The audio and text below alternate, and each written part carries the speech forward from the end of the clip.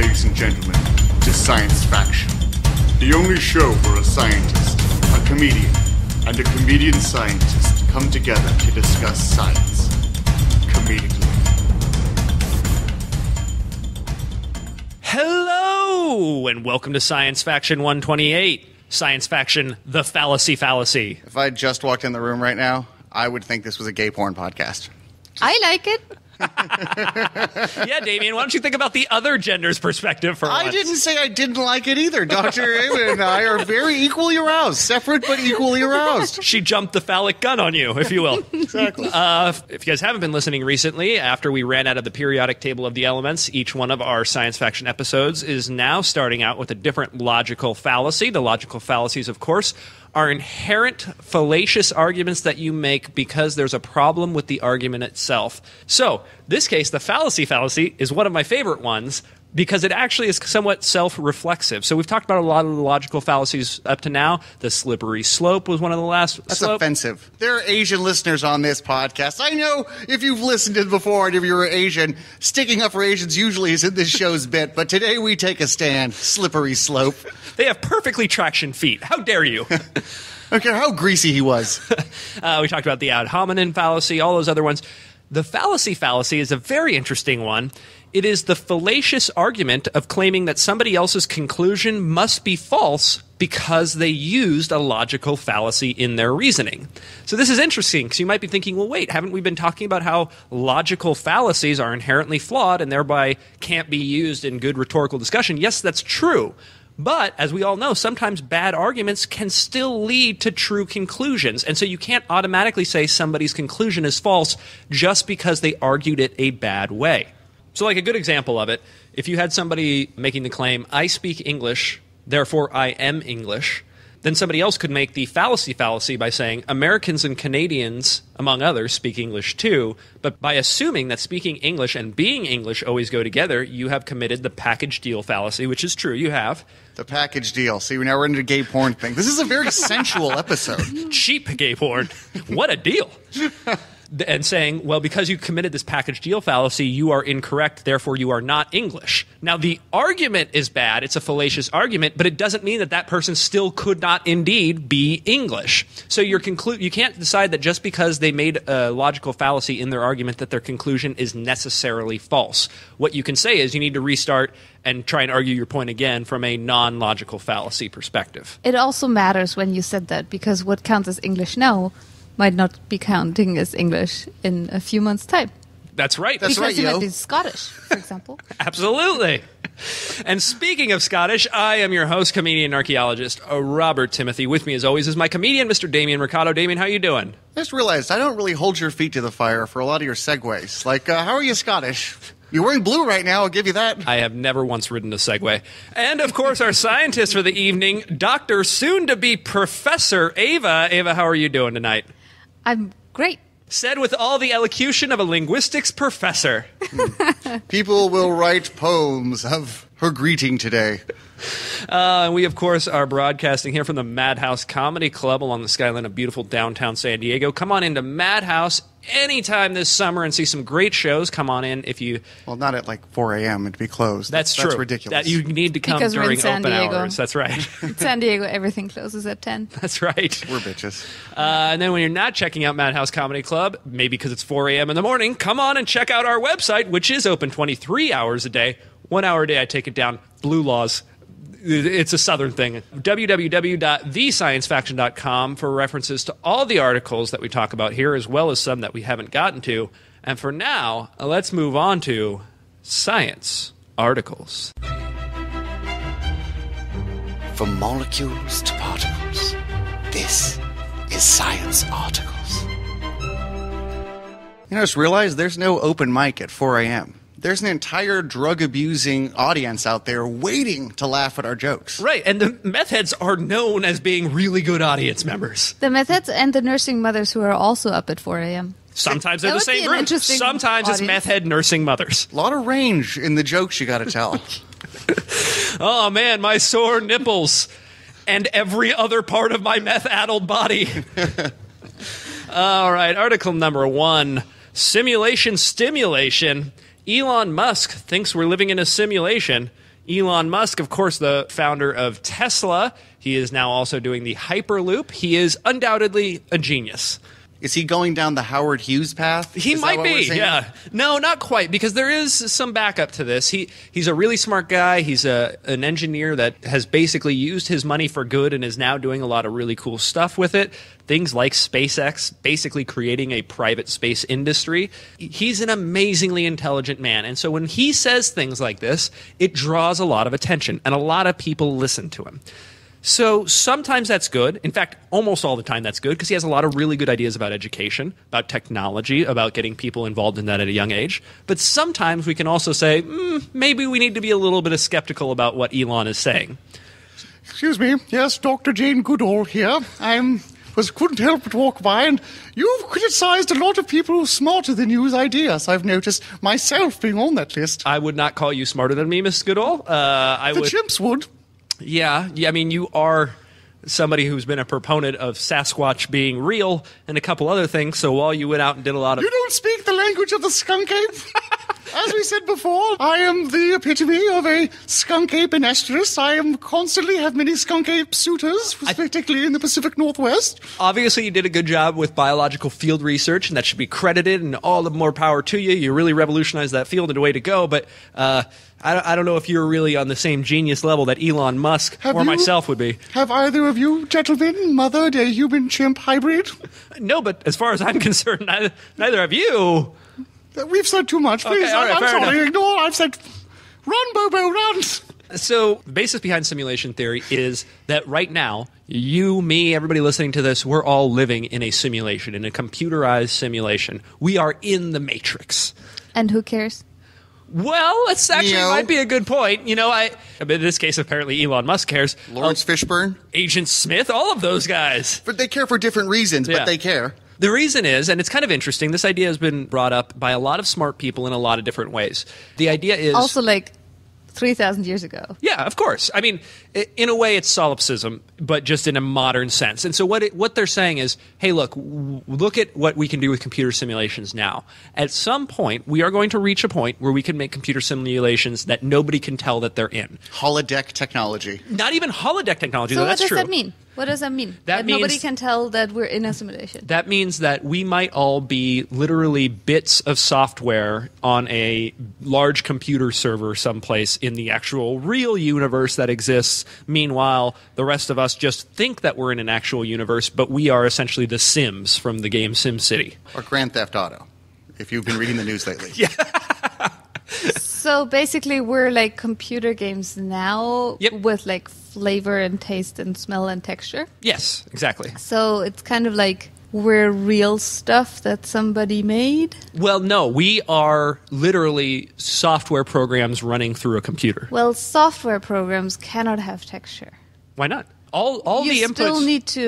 still need to. I mean, sure, you can be a software program that applies to a real thing, right? But you still have to be a real thing. So basically, you're kind of like a brain attached to a body, which is kind of what we are. In a way, I mean, what they're saying is that you don't need the brain, you don't need the body. This is all information on some giant computer server somewhere in the real world. So imagine yourself as a character in a computer game. So all you are is a character. Yeah, you're a character in a computer game that happens to think you are real and the universe around you All right. is real. So if I'm a character, so let's talk about computer games now, Right. right? Like I'm a character in a computer game, and I'm eating a sausage. Right. And no, I won't. I'm a vegetarian. I'm eating a. Terrible example, then. By the way, I like how this is a simulation. She's like, I won't kill a simulated cow. I'll tell you that right now. So I'm eating a simulated apple. So what's happening in my simulated computer game right now is that the pixels of the apple just disappear in close proximity to my mouth, so it looks as if I'm eating it. Or the construct of the universe, the game that you're in, follows certain physical rules, which we call the laws of nature, or the laws of physics here. And the rules are exactly as they would be. As you eat, you know, the simulated Ava gets simulated nutrients that go down into their body, and they simulate growing and the whole 9 yards. We all follow the same But rules. as soon as we follow the laws of physics, we're following the same laws of physics as probably the simulator uses, right? Not necessarily, because there could be a world with vastly different physics that's running a computer program of this universe with the physics that we know. I'm sorry to interrupt, but I'm just picturing who would buy these games. This is the one thing. Yeah, right. Like for Ava, Motherhood 8. Now you have to wake up 2 kids. Soccer practice. These terrible mini games people are playing. Like for me, drunk alcoholic comedian, late night suicide sessions 101. How much whiskey can you pound before you pass out? 4 a.m. stand-up show.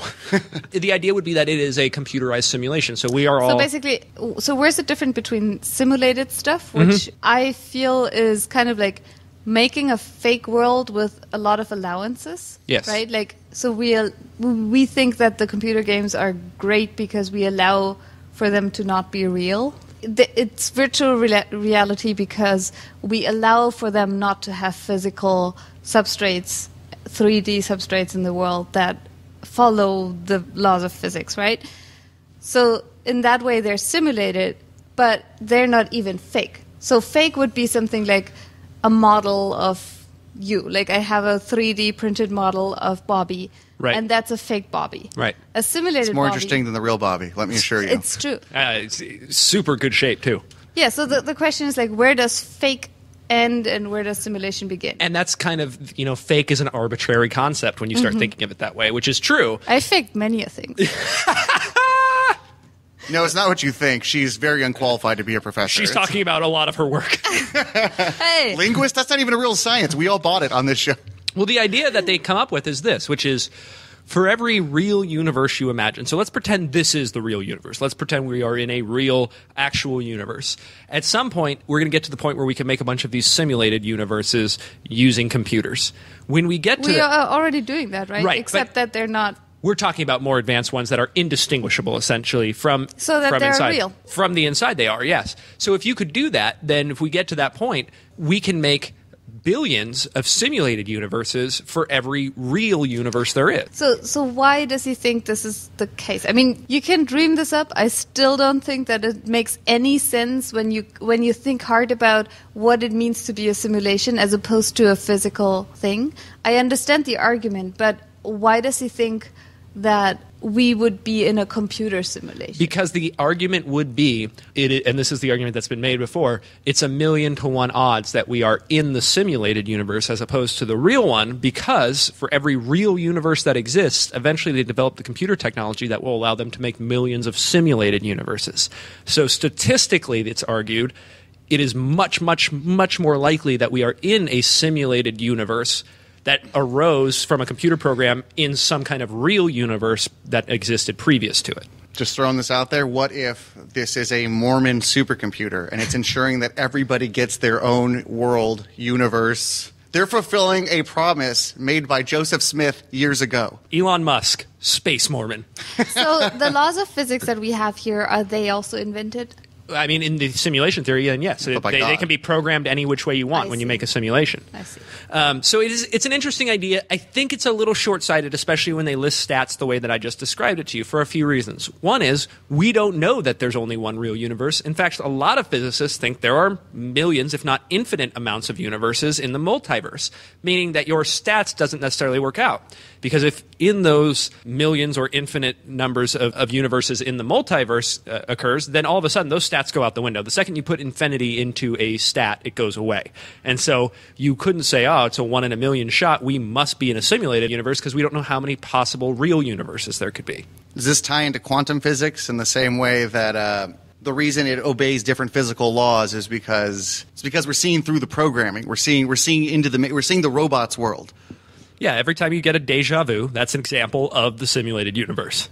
So I find this much less interesting than the old question of whether what we perceive is the real world or just something that our brain cooks up. Well, right. It kind of flips on its head the old Exactly. Descartes idea of Yeah. I think, therefore I am, because it says I think, maybe I'm not, because computers can think too. So just because you think, it does not mean you are. I think chimps are hot.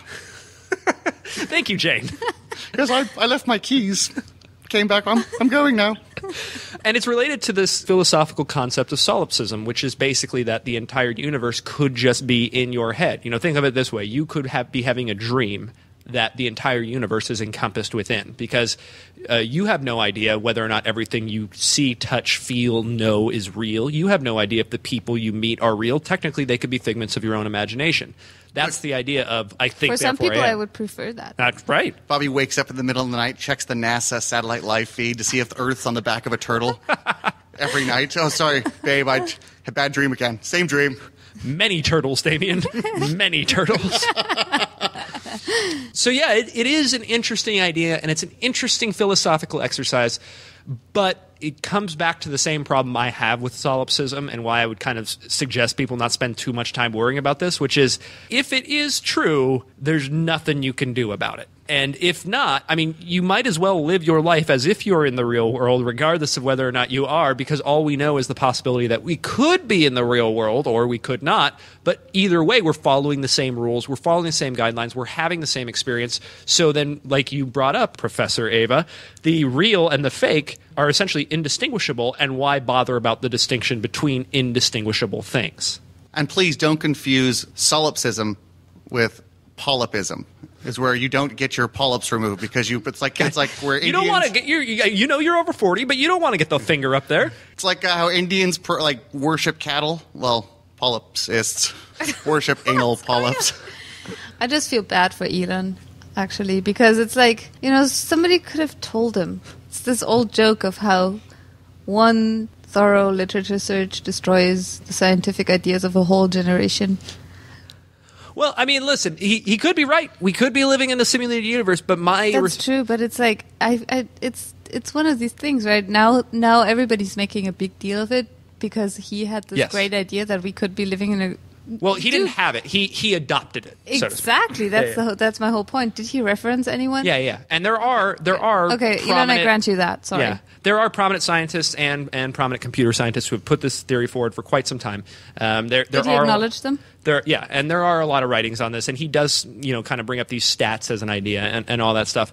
Like I said, whether or not it's real or fake, if it's indistinguishable, then it's indistinguishable. The distinction ceases to matter, and you might as well live as if it's real. It's indistinguishable, like an orgasm from a human male or a chimp male is indistinguishable. No, those are not... Jane! Jane, you are getting out of hand here. I have an interesting question. There is a distinction between a fake orgasm and a simulated orgasm. But in the simulation, either can happen. Or in real life, either could happen. That's true. And in both a chimp is a viable... I know this is not a popular idea. God damn it. All right. Let's move on to article number 2. Sasquatch! So who does Elon think programmed the Brexit?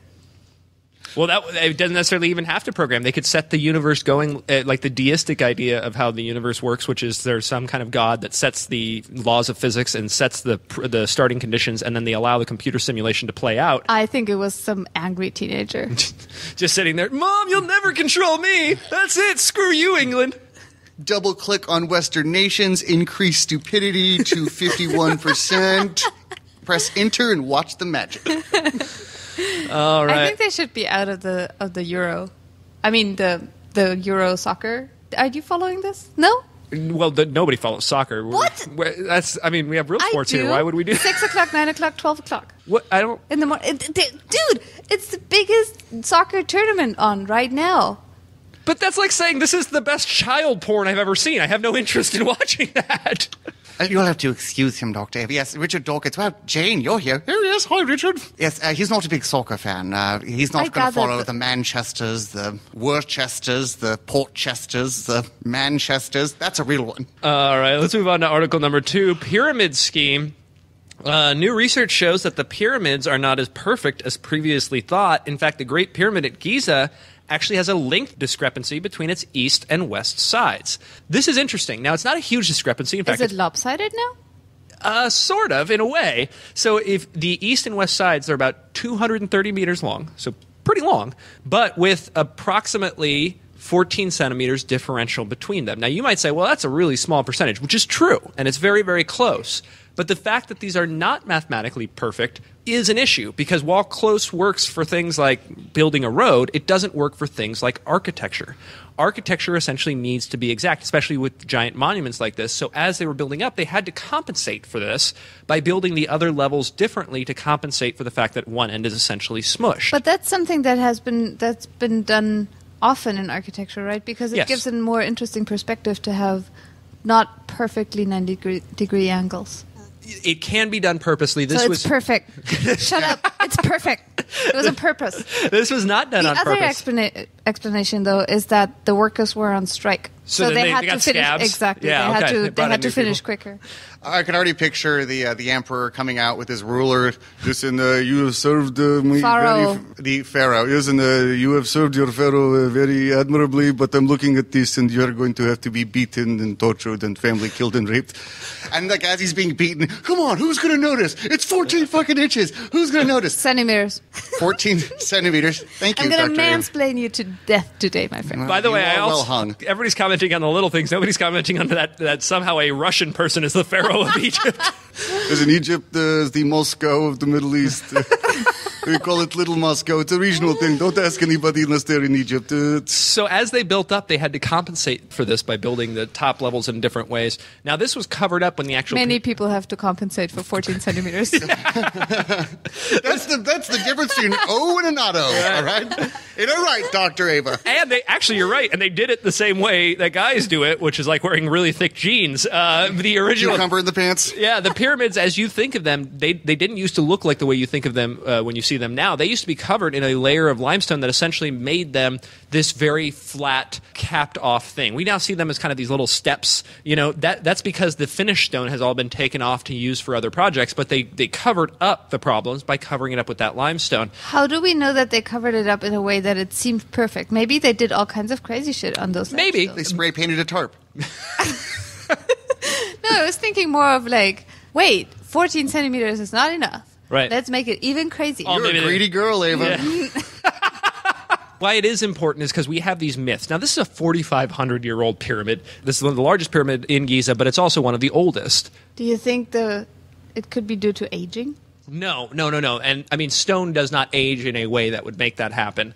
But what we do know is this helps support things that archaeologists are kind of familiar with, and we get drilled into us a lot during our schooling, but is kind of misperceived in the general community, which is we have this myth of perfect ancient cultures, lost knowledge, things that, you know, oh man, these guys were so much more advanced and we'll never know. No, they were really advanced for their time. It's really hard to build a pyramid. It took a lot of math. They did a really good job. But guess what? They weren't perfect.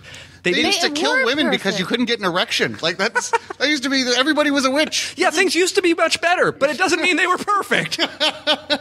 What does perfect mean? Like, do you think it would have been more perfect if those 14 centimeters weren't there? Yes. I mean, who knows what was there? Maybe there was something in the way. Yeah, but the point is they did not. It's not as perfect as we make it out to be. If you're a fan of wild pagan sex, I would disagree. Right. With this prude ass society we live in, What? wild pagan sex. It's where you have sex with a Pegasus. What are you not getting about this? With a It's Pegasus? a winged horse. It's like you've never been to school. But the Pegasus isn't even Egyptian. He's trying to When cover. a horse is behind me, I don't ask questions about where the horse is from. I just sit there and cry out in pain and orgasm loudly. And the only thing he can replace it now is with his wild pegging sex. And that also kind of comes back against those ideas that people have of these ridiculous, like, oh, it's all aliens. The reason the Egyptians did what they did is they had help from aliens. They had help from outside cultures. They had help Mexicans? from they had help from Atlantis. They had all these things.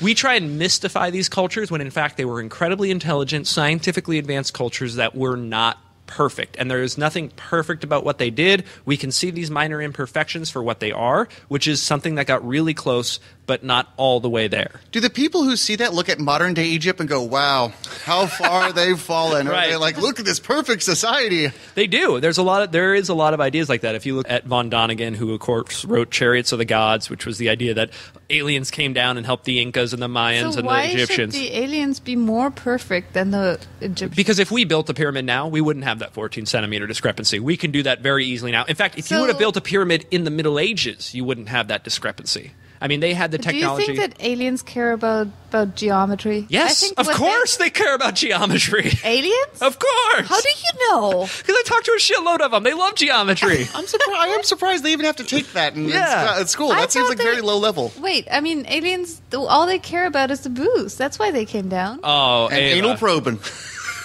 Oh, you're an anti-alienite. That, like, Why don't you go build a wall, Ava? Wait, I am an alien in this country. That's true. I'm Bobby's not n- anti. Bobby's not an alien, but I was probed by an alien who took on Bobby's form one time. Yeah, we'll go with that. It also brings back other issues like the pyramid at Medium, spelled a little different than the medium we're used to. Meidum is an example of a failed pyramid in Egypt. It was one where they tried to build one and they fucked up and it essentially collapsed. It also goes right in the face of the whole perfect construction or perfect architecture theories. They tried and they failed things. Then they got it better and they got it really, really good, but they weren't perfect. And we have to get away from the idea of exotifying other cultures to the point where we think somehow they had magical abilities. Yes, sir. Mr. Pharaoh, sir, we're off by 14 inches, but you wanted the mummy chamber, you wanted the pneumatic dart gun. There was just no way to make it work with what you gave us. Because this giant boulder we got to put in here to come after intruders. What are we supposed to do? What if we just filled it all in? And what if we didn't put me in the tomb when you died? What if that happened? That's what's really making it lopsided is all the architects we have to shove in here. So Maybe we just maybe we just need one architect, like Jones over there. all right, guys, let's move right on to podcasts. Podcast, motherfucker. All right, this is our podcast segment we haven't done in a while where we recommend a decent science podcast that's out there you might want to check out. You say that, but this entire bit's just a hand job to Joe Rogan. Every time Bobby puts this on, he just quietly touches himself while saying how great Joe Rogan We've is. talked about Skeptoid and Radiolab. We have mentioned Joe Rogan occasionally, but I do think it's important for people to recognize he isn't anti-science the way people think he is, and he actually contributes a lot to general scientific knowledge in the public. You spent 10 minutes talking about his ground game each time. He's got a black belt in jiu-jitsu. What do you want? He's really good. So this podcast, I stumbled upon in an interesting way. I was actually looking at our podcast, Science Faction, and in Stitcher, they'll... Did you cyberstalk yourself? Yeah, sometimes I look and I'm like, oh, he's so Bobby's hot. I wonder Googling what he's himself. doing right now. Did you leave a comment? Because that's one of the few things you could That's do as a true. listener that would really help. Go on iTunes and leave us a comment, guys. And when I was looking through the podcast recommendations on Stitcher, I looked at our own podcast and the recommendation of what other listeners liked who liked our podcast. And one of them was called You Are Not So Smart. I love the title. And it's a podcast that centers a lot around logical fallacies. So since we have started doing that in our own podcast, I thought it'd be interesting to check it out. They do a much more in-depth job of looking at individual logical fallacies and analyzing them and explaining them. So if any of the little tidbits we give at the beginning of our episodes about logical fallacies get you interested, go check out You Are Not So Smart, and they will go much more in-depth on it. Which also means you can just fast forward to the first 5 minutes of our show. Yeah, totally. You're not going to learn anything new. Well, you'll miss a few dick jokes, apparently chimp dick jokes at this point, but... Dr. Jane Goodall left. Oh, no, I didn't. Sorry, forgot my purse. The central theme of You Are Not So Smart is that people are unaware of how unaware they are. Basically, he goes into a lot of things like logical fallacies on how people make mistakes in reasoning, and it's a great podcast. I listened to a few episodes. It is fantastic. I highly recommend if you have any interest in not only logical fallacies, but basically making mistakes in reasoning and how they can lead you to bad conclusions. I recommend you go check it out. Really, really interesting one. You know, it might be a snake eating its own tail, but I've never heard you cover this podcast in the podcast section. We did cover a podcast that had the same name, if you remember, a different science faction. I never heard you once talk about the wonderful character work by that Damien comedian, No, I wouldn't. that nerdy science guy who loves dinosaurs, God damn it. and that lovely doctor with a German accent, Naomi. All right, guys, let's move right on to I Call BS. I call. Ring, ring. I call BS. How did it go, Damien, the past 2 times? I just won. He I'm won once 2 weeks ago. Yeah, but then a lot of other ties where I got every answer right, but I Where you still lost, where you because lost. this game is a like lot just of losing, mostly losing. just made to fist me. You're going to win today. If you Don't guys, you give it to me. Yes. Chimp gives it to Dr. Jane Goodall. If you guys don't know about I Call BS, it's the game where I read 4 science articles, and my panelists compete to see which ones are true and which ones are BS, standing for bad science. Are you guys ready to play? Yeah, ready to start my win streak, my improbable win streak.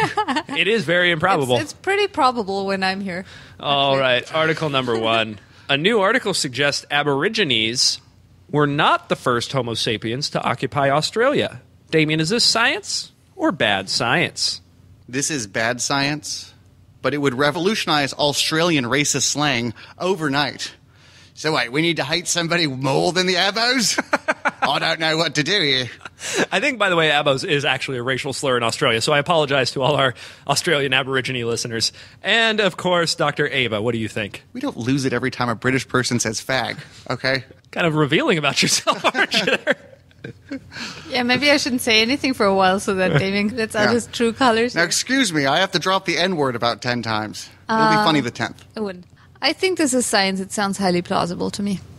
All right, article number 2. For the first time ever, scientists have discovered a contagious cancer that can spread between different species. Damien, is this science or bad science? Excuse me, I was walking by. I'd like to take this answer. Oh, my gosh. Yes, Miss Goodall. Yeah, she's taking my answer. I'm the one who should be offended if anything. Yes. Thank you.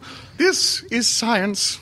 But if you are going to call love cancer, then I hope the whole world dies of cancer. Of course, because as you have made very clear, you spread your love between the species. Look at my beautiful child Bobo swinging from the lamps. Do you want a world where he can't go to school and rip the faces off other children? I do want that world. Yes, thank you. And Dr. Ava. I think it's science, but it's actually not a cancer. It's an STD, but nobody's funding interspecies STD research, so they had to brand it cancer. That's true. It would be funny to try and fund it because you have to then put out the ad in the newspaper like, you like fucking dogs? And Bobo Goodall grew up to be a venture capitalist who invested heavily in interspecies STDs. And interspecies porn. That's how he made. Kind of a sleazeball. Yeah. Article number 3, an ancient Korean skull has been found, but has been found to be mysteriously elongated. Damien, is this science or bad science? This is science, but that wasn't the most concerning part about the skull. It was that it still had its stupid fucking haircut. Not racist at all. And Dr. Ava. Was it kind of like in China they used to wrap children's feet, right, so that they wouldn't grow? They did do that in China, yes. So maybe somebody just wrapped the wrong end? I can't answer that. You're asking me. I am a blind rapper, and it means something very different today than it did in ancient China. I think it's going to be science.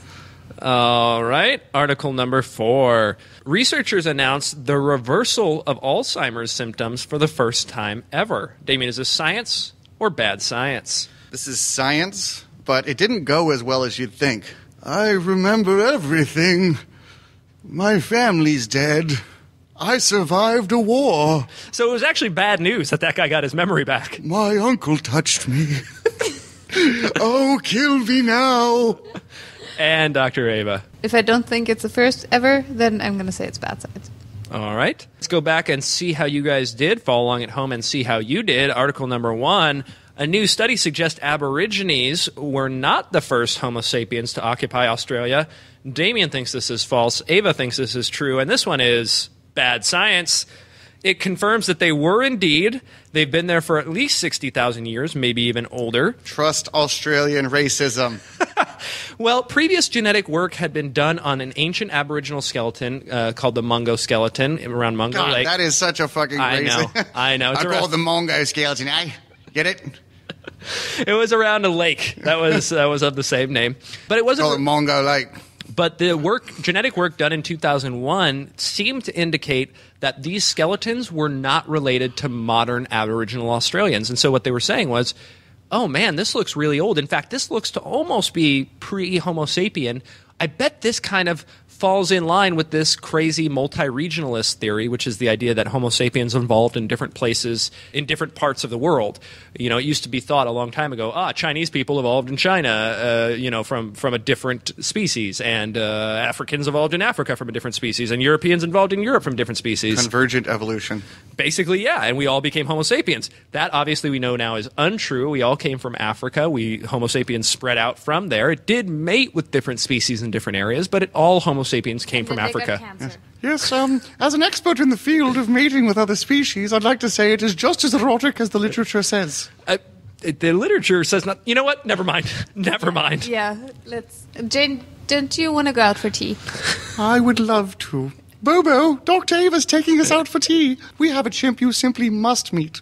So they did some further research on this skeleton that was last researched in 2001, and they found out that the genetic research itself was flawed. In fact, when redoing all the experimentation, they found that indeed these are the precursor ancestors to modern Aboriginal Australians, and these, as far as we can tell, Aboriginal Australians are descended from the first group of Homo sapiens to make it out there at least 60 to 70,000 years ago, though maybe even older than that. On to article number 2. For the first time ever, scientists have discovered a contagious cancer that can spread between different species. Both of you guys thought this one was science, and this one is science. Woo. Very interesting. We've talked before about contagious cancers in things like Tasmanian devils and just recently in dogs. This one is in clams, cockles, and mussels. It's known as disseminated neoplastia, and they found that not only is the cancer spread among individuals of the same species, which we've only recently discovered is possible, that cancer can be transmitted between different individuals, it's also passed between different shellfish species. That's pretty impressive. How? Basically, that's even more impressive because one of the things is these animals, they don't really move. They pretty much stay stationary. They actually think it's being transmitted through seawater from one animal to another. And now like on reproductive cells, like that they... Well, we're not sure exactly what cells are spreading, probably the cancer cells themselves. But when we look at it, we now look at one species that has cancer cells that are from a different species. That's mind-blowing because it means theoretically we could see this happening in other animals. You could theoretically catch not only a cancer from another individual, but from another individual of a different species. So we shouldn't bathe in the ocean anymore. We certainly shouldn't be fucking chimps, Jane. That's what I'm saying. You might be catching some chimp cancer. This is one of those situations where the cure is worse than the disease. No, it's not. It sounds like somebody who's never tasted forbidden chimp fruit. Very interesting scientific news. We're going to find more and more about contagious cancers as we keep researching them. Very interesting topic. We still haven't found one that goes through human beings yet, but if we do, we might find that it's not limited to human beings or that it came from a different species. Super interesting research coming out. Article number 3. An ancient Korean skull has been found, but it's also been found to be mysteriously elongated. Both of you guys thought this one was science, and this one is science. Woo. Came out of a 6th century tomb containing the skull of a Korean woman with an oddly elongated skull. Now, was it that she was so busy playing World of Warcraft that she didn't bother to take the wrappings off of her head while the baby died? It was an early version in the 6th century of World of Warcraft. But what's really interesting about this is, unlike the Incas, the Mayas, certain North American tribes, or the Egyptians, this elongated skull was not the result of cranial deformation, which, we've seen in those cultures where they put boards on the head of infants and they can actually deform their skulls. This is natural variation that has led to this incredibly elongated skull, which might mean that populations at this time just happen to have oddly, unusually elongated skulls due to some kind of genetic isolation. Very interesting idea. Is it possible that she was just one like Ripley's Believe It or Not skeleton Could that they be. worshipped? Maybe that's why she was, buried in such a way. Maybe that's why she was so prominent in her society. It's because she had a sweet-ass skull. Maybe I wonder what people are going to say when they exhume Damien one day. His prostate is so calloused, it's been petrified. Yeah, I mean, maybe skulls were the tits of ancient Korea. Maybe they're like, look at the sweet skull on this one. Very interesting stuff. By the way, they looked and they found through isotope analysis that she had a strictly vegetarian diet, which fits with the time because Buddhism was in Korea at the time. We are being able to tell more and more stuff from ancient skeletons, and this is just one of those really interesting little side notes. By the way, back then, it was more Lord of the Rings-ish. You go far enough away and people looked really, really different. And somehow we wound up on top, and we're some of the biggest bitches. Totally. Article number 4. Researchers announced the reversal of Alzheimer's symptoms for the first time ever. Damien thinks this is true. Ava thinks this is false. For the win, this one is science. Congratulations, Damien, on only your second win in what seems like forever. Oh, Uncle Rodney, your hands are so rough. A couple of things that we should say. This is a very small sample size. This N size is only 10 individuals, so very, very small. Not to endanger my win, but could you argue that because of the small sample size, Dr. Ava was correct when she said bad science? No, because it still holds true. It just means that we have to look at it a little skeptically. But it's dubbed the Metabolic Enhancement for Neurodegeneration, or MEND. And the treatment involves a 36-point program that includes medication, dietary changes, vitamin supplements, brain stimulation, and exercise, among several other things. That sounds so fishy. It's really interesting, though, because for the first time, you're actually seeing the reversal of Alzheimer's symptoms. They have them going from what is considered abnormal to normal qualifications. That hasn't happened before. Before now, we've just thought of Alzheimer's as permanently degenerative. You go down, the only thing you can do is slow that degeneration. This is the They first have a time. placebo group? Yeah, and this is the first time we've seen the reversal of that. What makes this even more interesting is they actually have people not only with one, but 2 copies of the gene that we know causes a lot of forms of Alzheimer's disease. So we're actually seeing people with the genetic markers seeing a reversal of symptoms. One of the reasons this is so interesting is that particular gene, the APOE4, which we know causes Alzheimer's in a lot of cases, we can test for it. The reason we haven't been testing for it, like we do for BRCA2, the breast cancer-causing gene, the reason we keep forgetting. Yeah, we don't know it's there. I've been studying Alzheimer's a long time. No, we haven't been testing for it because essentially there's nothing you can do. We've thought that since there's nothing you can do for Alzheimer's disease, why even test for it? You're just giving somebody bad news they can't do anything about, so why even bother testing for it? Now that we think we could do something about it, that might revolutionize the testing for it too.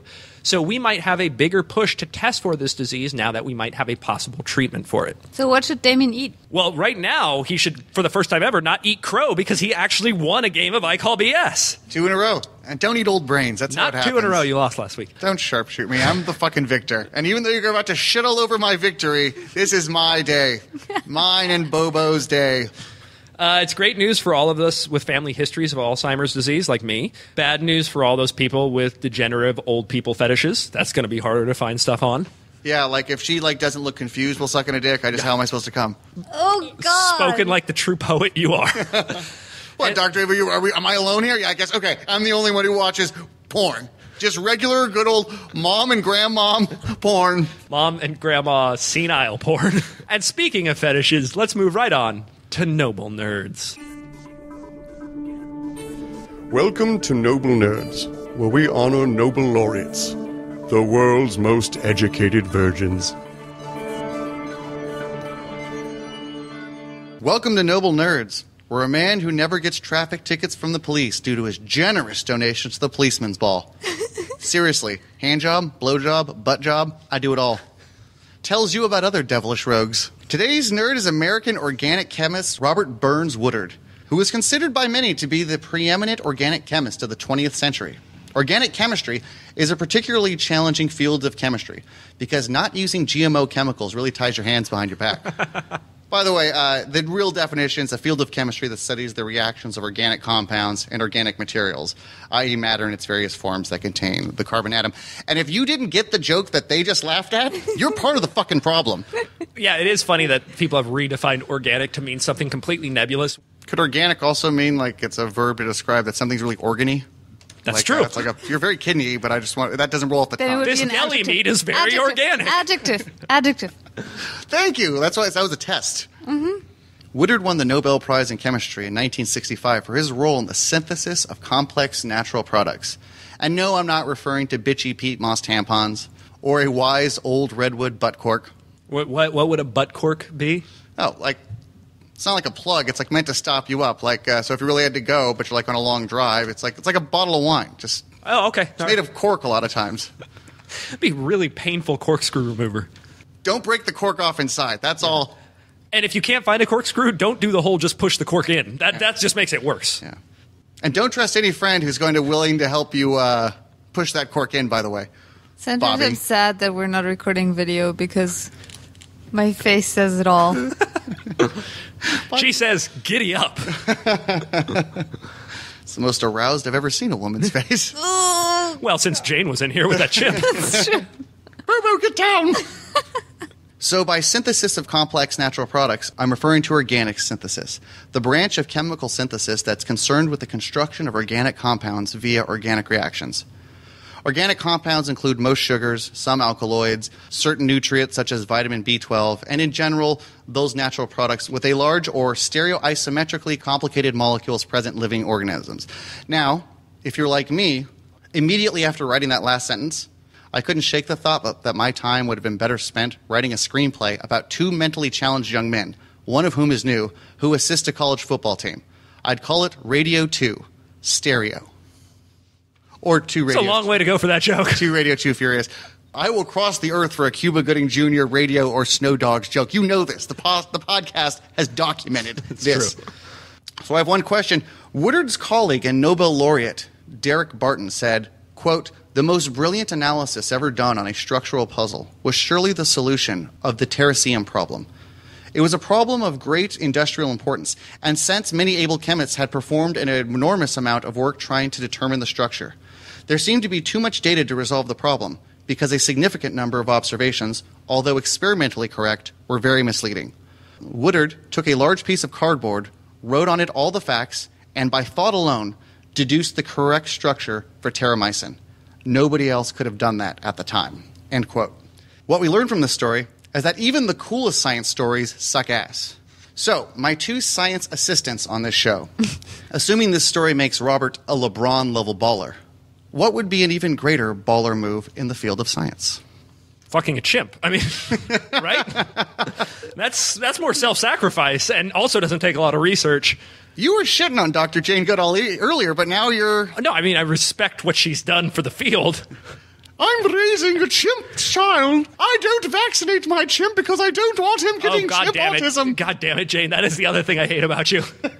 All right. Maybe doing all this while teaching a full load of courses and advising a bunch of students and doing academic service. Yes, women like us prove we can have it all. Jane, I like that you are equating yourself with Dr. Ava. Very nice. And I'm a better mother. Look at Bobo. Don't doubt that. Thank you very much. This has been Noble Nerds. And thank you, audience, for coming back for Science Faction 128. Hopefully you join us once again next week for Science Faction 129. They don't refer to field research as being in the bush for nothing. You've been listening to Science Faction. Wait, that's not right.